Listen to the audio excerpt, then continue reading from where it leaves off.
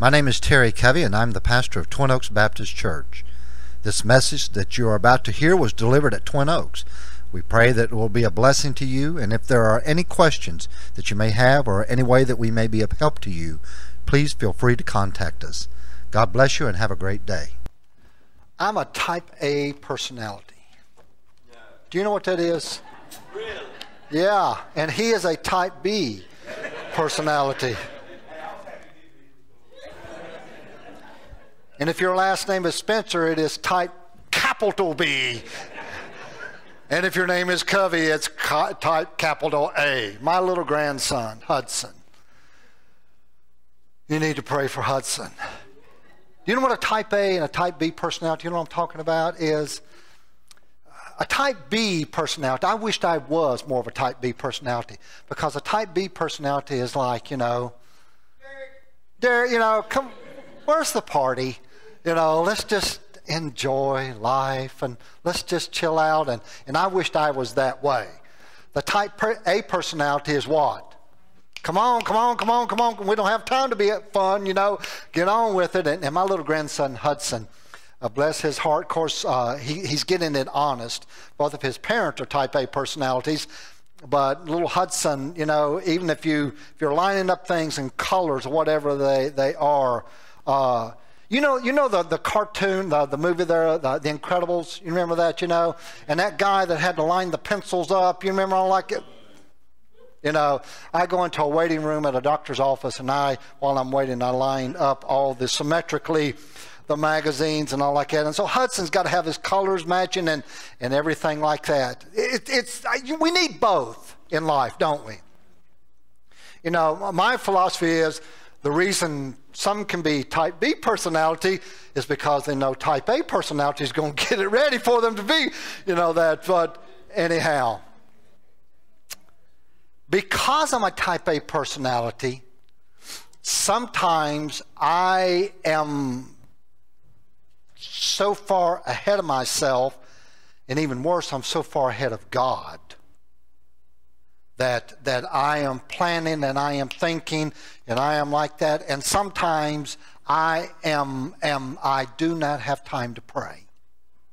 That's just the honest truth. I always have time to pray. Every once in a while, I just don't take time to pray. That's what I mean. And every once in a while, God has got to do something in my life to cause me. And isn't it amazing that when a hardship, a difficulty, hell, finances, whatever it is, isn't it amazing that when a difficult situation comes into our life, suddenly we have time to pray? Matter of fact, we may have time to get down on our face and pray. God has a way of slowing us down sometimes. This morning I want us to study about a man that I believe was a type A personality in many ways, and that's good because God used him in a magnificent way, yet I think it kind of caused him to get ahead of God, and to put it in a nutshell, he crashed. Type A personalities sometimes can crash if they get too far ahead of God. So let's look at it. 1 Kings chapter 18. The story is about a guy by the name of Elijah. And some say Elijah is the Iron Man of the Old Testament. And in verse 30, let's pick up, a few years ago I did a series on Elijah, but just here now, this is the high point of his ministry. Verse 30 of 1 Kings 18, Elijah said unto all the people, come near unto me. And all the people came near unto him, and he repaired the altar of the Lord that was broken down. And Elijah took 12 stones, according to the number of the tribes of the son of Jacob, unto whom the word of the Lord came, saying, Israel shall be thy name. And with the stones he built an altar in the name of the Lord. And he made a trench around the altar as great as would contain 2 measures of seeds, or several gallons. And he put the wood for the sacrifice in order, and he cut the bull in pieces, and he laid them on the wood. And he said, fill 4 barrels with water and pour it on the burnt sacrifice and on the wood. Now, let's stop here for a second. If you were going to start a fire, would you pour water on it? Well, he says, pour 4 barrels of water on the sacrifice and on the wood. Verse 34, he said, do it the second time. Then he said, do it the third time. And they did it the third time. And the verse 35 says, the water ran round about the altar, and it filled the trench also with water. So it's completely flooded, and there's water in the trench that he dug around the stone altar. Verse 36, came to pass at the time of the offering of the evening sacrifice that Elijah the prophet came near, and he said, he's praying, here's his prayer. Lord God of Abraham, Isaac, and Israel, let it be known this day that thou art God in Israel, and that I am thy servant, and that I have done all these things at thy word. Hear me, O Lord, hear me, that this people may know that thou art the Lord God, and that thou hast turned their heart back again. Let me stop there for a second. How many of us would have the courage to get up in front of the church this morning and say, I am going to prove to you there is a God, and I'm going to pray an impossible prayer prove to you that there's a God? Probably most of us wouldn't do that. Maybe we don't have that much faith. But he did. He's standing in front of 450 false prophets of Baal. They've tried to offer their offering. No fire fell. Of course, Baal's not a real God. Elijah is praying, and he's not going to set the wood on fire. He's going to ask God to send fire from heaven and light the sacrifice. And not only that, he has drenched the sacrifice with water. It's impossible for this to happen. Verse 38, then the fire of the Lord fell, and it consumed the burnt sacrifice, and the wood, and the stones, and the dust, and it licked up the water that was in the trench. Glory to God. Unreal. Verse 39. The Bible says, and when all the people saw it, they fell on their faces. I bet. And they said, the Lord, Jehovah, he is God. Jehovah, he is God. Elijah was a mighty man of God. His name means Yahweh, Jehovah, is my God. And he lived up to his name.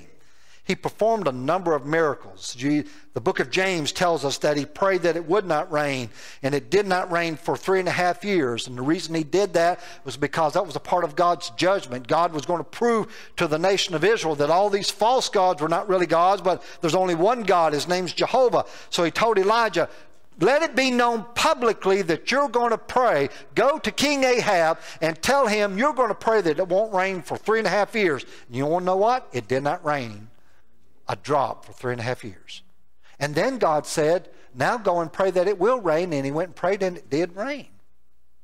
He stayed for a time period during those 3.5 years. He stayed with a widow in another part of the land there, and her son. And the widow, he asked the widow to prepare him a meal, and the widow said, you know, I would love to prepare you a meal, but I've just barely got enough flour for myself and my son. And to tell you the truth, I had planned on just preparing one more meal, and that's it, and we don't have anything else, and I guess we'll just eat that meal and die. And Elijah said, tell you what, prepare that meal, and I guarantee you there'll always be enough flour there and for you. And she did. She took a step of faith. She prepared that meal for Elijah, and she used what olive oil she had left there. She prepared the meal, and then the next day she went to the meal barrel, and guess what? There was enough meal there for the next day, and for the next day, for the next day, for the next day.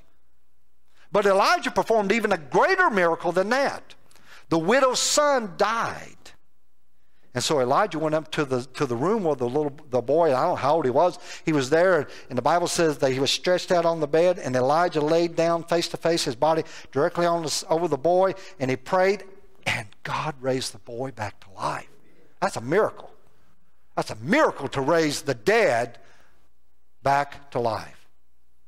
And then when Elijah went home, when he went to heaven, he had I've done a lot of funerals, but I've never experienced this in a funeral. The Bible says when it was time for Elijah to go home, God took him to heaven in a chariot of fire. So this is a mighty man of God. This is a man that when he prays, heaven listens, heaven move. If you had a prayer request, this is the guy that you'd go to and say, pray for me. And Elijah, one of his greatest miracles is when he calls down this fire from heaven. Now look at chapter 19. It's on the same day. You would think that a man that could call down fire from heaven, nothing would scare him. But it says in verse 1 of 1 Kings 19, Ahab, who is the king, told Jezebel, who is his wicked wife, all that Elijah had done, and withal how he had slain all the prophets of Baal with the sword. Then Jezebel sent a messenger unto Elijah, saying, So let the gods do to me, and more also, if I make not thy life as the life of one of them by tomorrow about this time. In other words, she put a contract out on his life. You killed my prophets, you will be killed, you will be dead by this time tomorrow. Now, a man that could call down fire from heaven. Let's just say that you don't have the rest of the Bible. You don't know what happened. A man that could call down fire from heaven, and some woman would make this threat against him. What would you suppose that Elijah would say? Come on. You know? Do it if you think you can do it. Come on. But notice what it says in verse 3. When he saw it, and probably a better translation is when he heard that.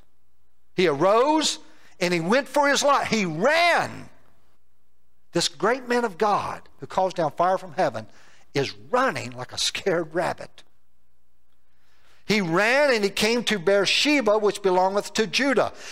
The nation of Israel at this time is divided into two kingdoms, the northern kingdom, the southern kingdom. Elijah's a prophet in the northern kingdom. He runs all the way out of the northern kingdom. He goes all the way out of, Virginia through North Carolina into South Carolina. He runs all the way into the kingdom of Judah to hide from her, and he left his servant there. But then verse 4 says, But he himself went even another day's journey into the wilderness, and he came and he sat under a juniper tree and requested for himself that he might die. And he said, I give up. That's what he says. God, I give up. It's enough. Lord, just take my life. Take me on home. I've done my very best, and it didn't work, and I quit, and just take my life. I'm not going to ask you if you ever prayed that prayer, but I bet you there's some in this room. Sometime you've said, just take me home, God.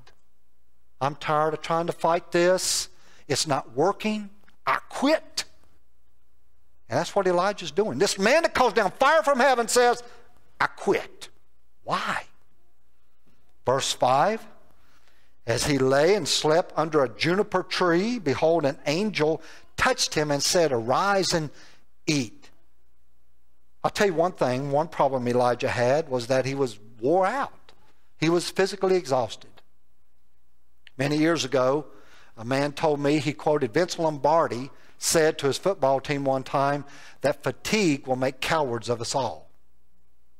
So if you and I do not take care of ourselves physically, God created a day of rest.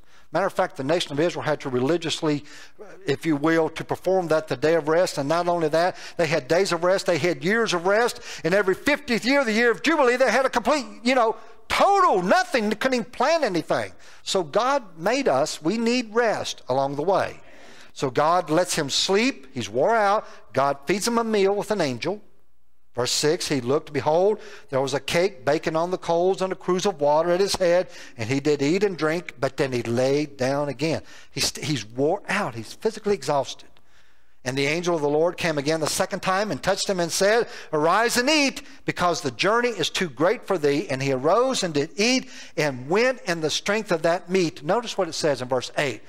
40 days and 40 nights unto Horeb, which is Mount Sinai, unto the Mount of God. Now, in case you haven't picked up what's happening here. Jezebel threatens him. He takes off. First of all, he runs completely out of the northern kingdom into the southern kingdom to hide at a place like Beersheba. And that's still not enough. So he leaves his servant there and he goes another day's journey into the wilderness. And that's not enough. He goes another 40 days into the wilderness. Have you ever been in the wilderness? Not physically speaking, but spiritually speaking. Have you ever been in the wilderness, spiritually speaking? I have been in the wilderness before, spiritually speaking. Disillusioned, depressed, discouraged, whatever word you want to use there. I have been there before.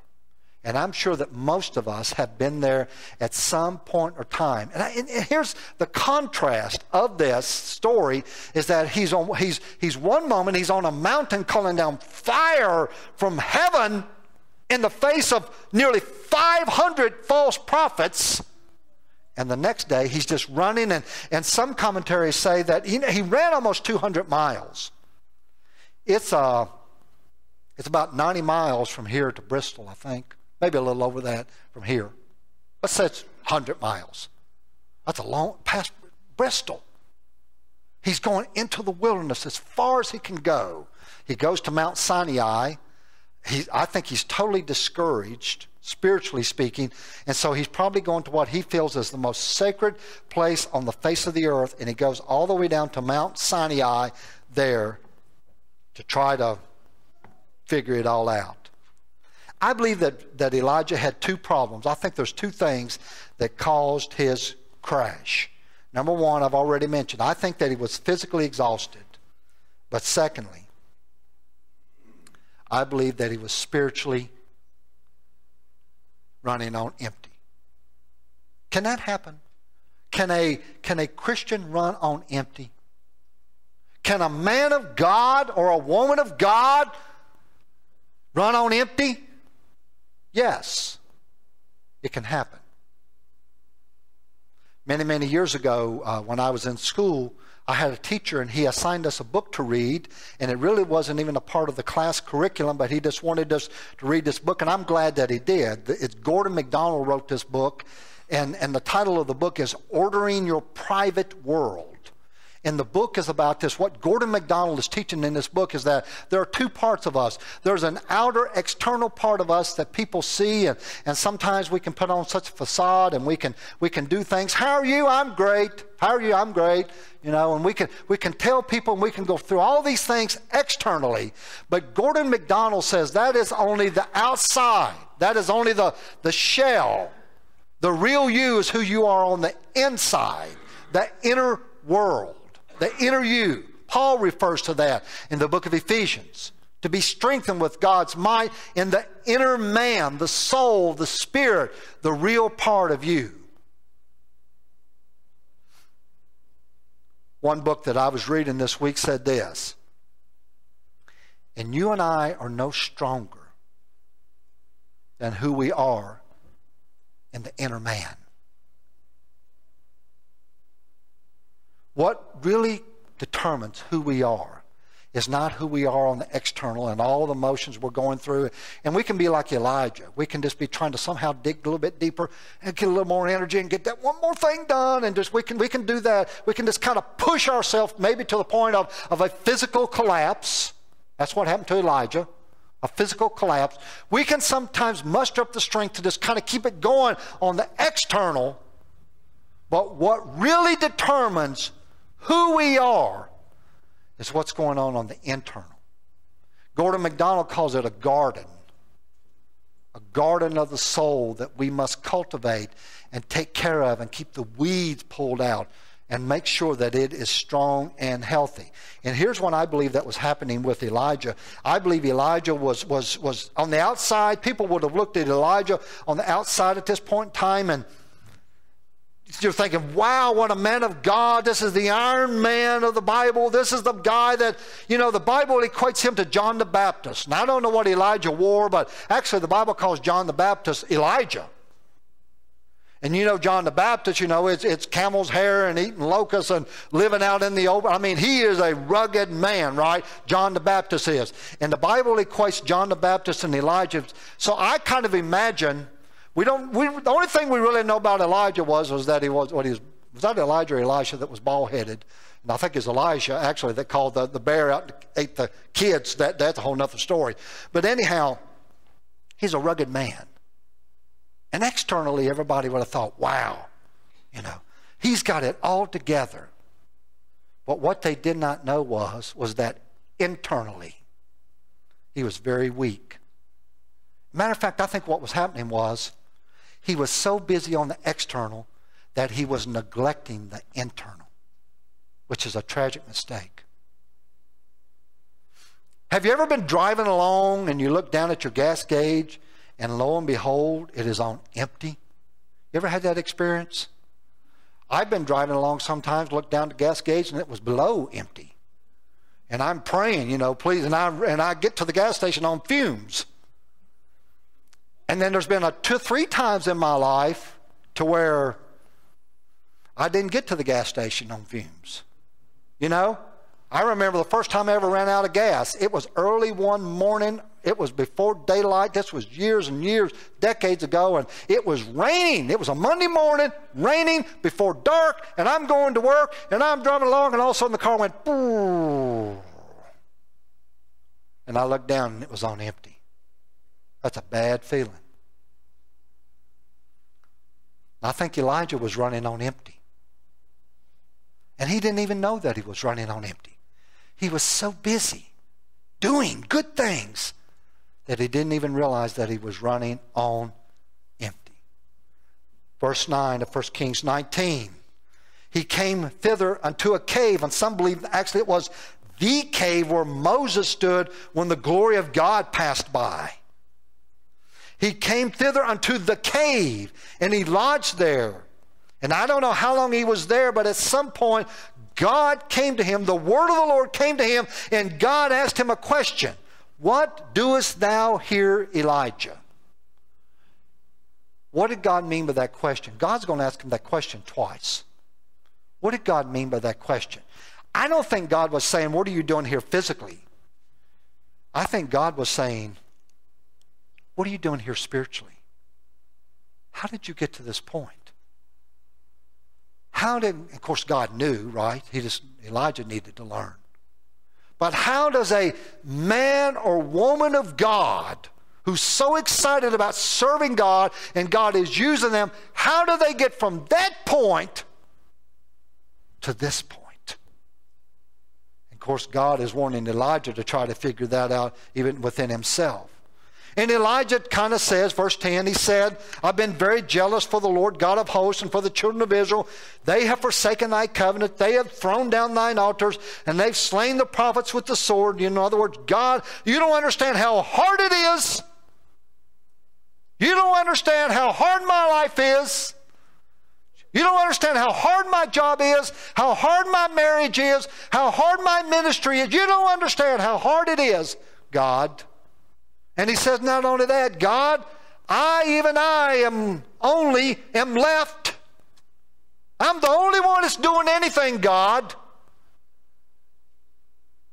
And now they're wanting to kill me. I was thinking about this yesterday. I was thinking about Mary and Martha. You know the story of Mary and Martha? The two sisters. One of the questions, if we get to ask questions in heaven, the question I want to ask is, Martha was just trying to fix you all a meal. You understand what I'm saying? Yeah, it's good what Mary was doing, but you know the story, right? Jesus is there and Martha's in the kitchen. And can't you imagine Martha? Sweat on her forehead and flour, and the more she thinks about it, the madder she gets. I'm doing all of this, and she's looking out there at her sister, and she's trying to shake it off, and she can't. Finally, it just spills out, and finally she says, Lord, don't you see what I'm trying to do? Would you please tell my sister come and help me? You ever been there? I'm tempted to ask you to raise your hand how many of you have been there before, but better not do it. I've been there. And here's what puzzles me about that story is what Jesus says, what? You're exactly right, Martha. Now, what does Jesus say? Martha. Listen, let me tell you something. If Jesus ever asks you a question twice, or if he calls your name more than once, or whatever it is, then it means he's trying to dig deep. Simon, Satan, he's trying to get your attention. Martha, you are upset about so many things. There's only one thing that's important. I was thinking about that yesterday, and I've always thought, so was Martha supposed to say, I don't know what we'll eat, but in a few minutes, Jesus will go, poof, and there it is. Well, maybe that's what Jesus meant. You know what I was thinking about it yesterday. You know what I think Jesus meant?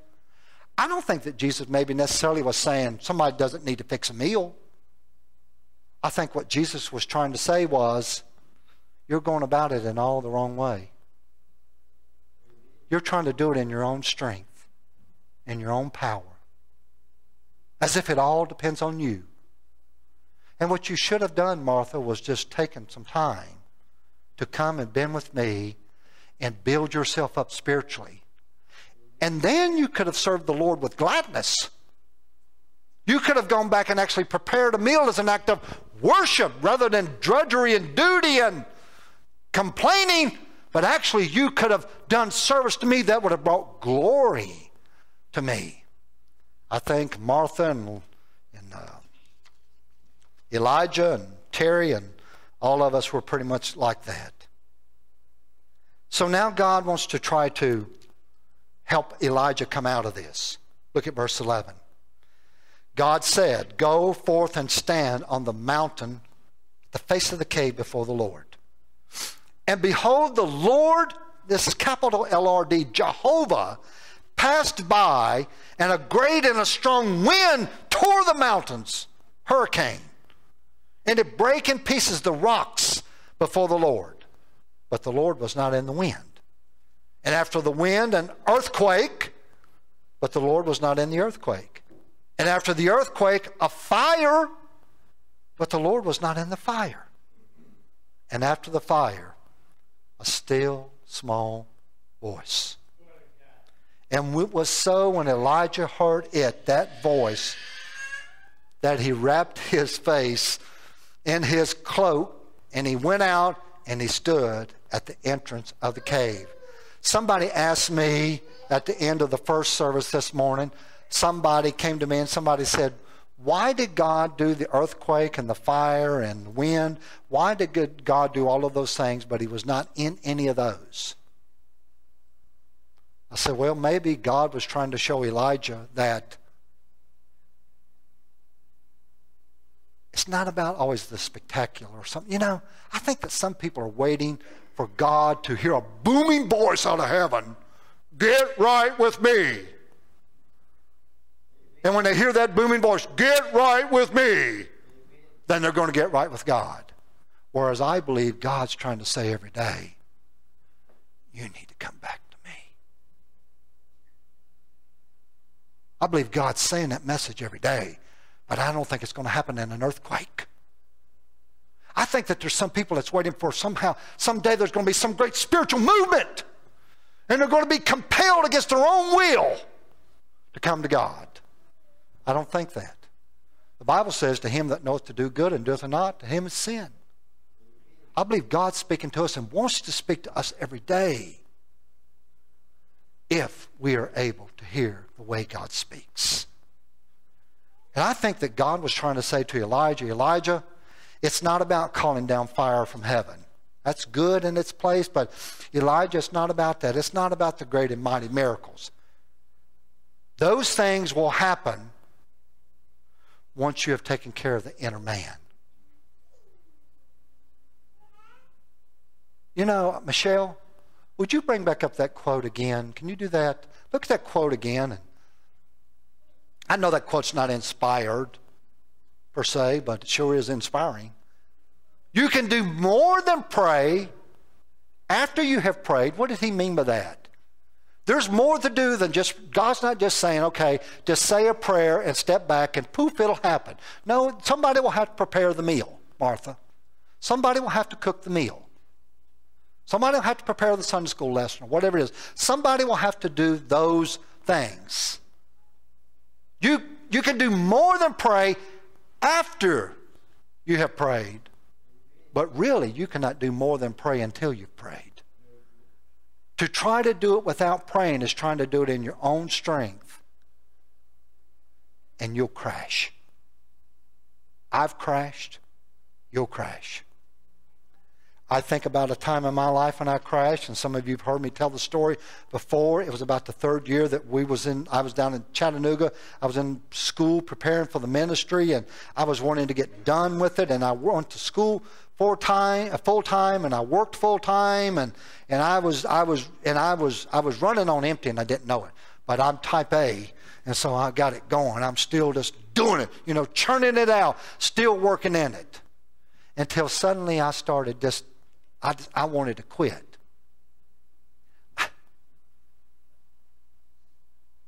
I wanted to die. Isn't that crazy? I thought I can't do this. I can't keep going. I'd just soon go on to heaven as I would keep trying to do all. Isn't that crazy? That's where I was at. And it wasn't because I wasn't hearing Bible. We had chapel 3 times a week, and we went Sunday morning, Sunday night. We taught in Sunday school. We went Wednesday night, chapel 3 times a week. My major was Bible. It was Bible, Bible, Bible, Bible, Bible, Bible. It was all of that. But there's a lot of difference in gaining mental knowledge and something happening, getting into your heart and transforming your heart. And I'll make the story short. I was at the point I was crashing. I wanted to quit, and I didn't know how. I didn't know what to do. Until one morning I heard Charles Stanley. I was writing in midterm exams. I was writing into school. I could take you where I was at in Chattanooga. I was driving to school, and Charles Stanley was preaching. And he was preaching about Elijah and people like this, that this is what they're going through. And I'll never forget Charles Stanley said, I can tell you what your problem is. And it was so real, I said, please tell me what my problem is. And then he said, you have lost the power of God upon your life. And I thought, you're exactly right. I'm a Bible major, preparing for the ministry, Bible up to here. But I do not have the power of God upon my life. And so the next morning I got up and I was not having devotions. I mean, who has time to have devotions when you got all this stuff here to do? And you're going to take a Bible class in a minute anyhow. Why have devotions? But the next morning I got up and I started having devotions, and I started doing things not for school, not for ministry, just for me and God. I started doing those things, and I got back into my prayer life again and reading God's Word. And I'll never forget, I walked into class that morning, and the guy's name was Ted, and he sat directly behind me. And I went in and I sat down and I talked to Ted a few minutes, and Ted said, the old Terry's back.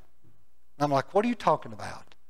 He said, man, it was written all over your face you were going to quit. I had not said a word to anybody. He said, I called my dad, and I told my dad, he said, Terry Covey's going to quit. Terry Covey quits, I quit. I'm like, you're crazy. But he said, but you've changed. He said, the Terry Covey that I first knew, and was actually, isn't that crazy? People are watching you sometimes, you don't even realize it. He said, the Terry Covey that I first knew and it was helping me to get through school, he's back. What happened? And I said, I got the power of God on my life. I got the power of God back on my life.